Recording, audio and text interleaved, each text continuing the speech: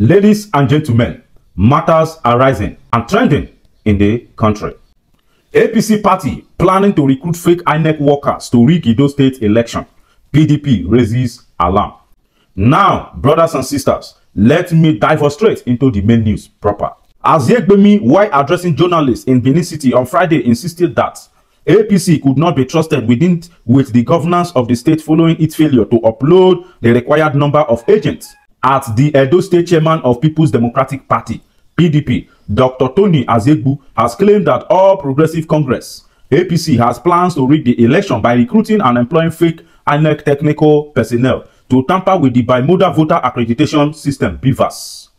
Azegbu, while addressing journalists in Benin City on Friday, insisted that APC could not be trusted with the governance of the state following its failure to upload the required number of agents as the 3,037 polling units in the states.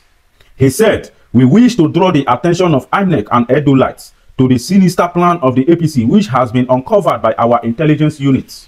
APC has perfected a plan to use fake INEC staff posting as technical staff to tamper with the BVAS machine on the day of election to beef up the number of accredited voters on the BVAS machine. He therefore demanded that INEC publish the names and pictures of all appointed retecs for the election and their posting in good time. APC, knowing that they cannot win the election, have resorted to rigging plans which will terribly fail by the grace of Almighty God." Azegbu added, commenting on INEC's requirement from all participating parties to upload the names and photographs of their polling agents. Azegbu disclosed that none of the 17 parties was able to meet the requirements 10%, 100%. PM News reports. He, however, disclosed that the APC could only upload 1,482 polling units in one local government area instead of agents in the 3,037 polling units.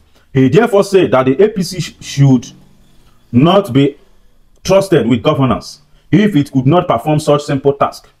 You will recall that INEC had issued a timetable and schedule of activities in Edo State for governorship election. There are 13 items on that document. I draw your attention to item 9, submission of names of political agents to be uploaded on INEC portal. INEC created a portal for political parties to upload their agents and access code were given to the political parties. INEC portal for uploading polling agents opened on the 17th of July and automatically shut down on the 30th of July at midnight. On the 29th of August 2024, INEC invited the national chairman and national secretaries for an emergency meeting in Abuja.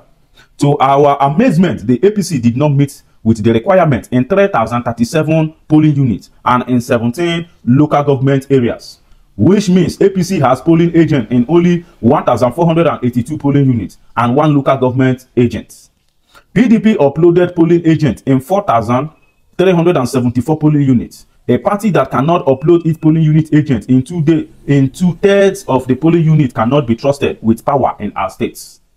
We demand that no political party be allowed to correct this anomaly, the PDP chairman said. Reacting to the allegation, the APC Campaign Council Media Director, Prince Kasim Afegbua, said the PDP is coming up with this allegation to distract attention. He said the PDP has just told the public what they are planning to do, but the bad news is that we are monitoring them bomber to bomber. There is no escape route for Governor Obaseki and his godson, Asue Igodalo.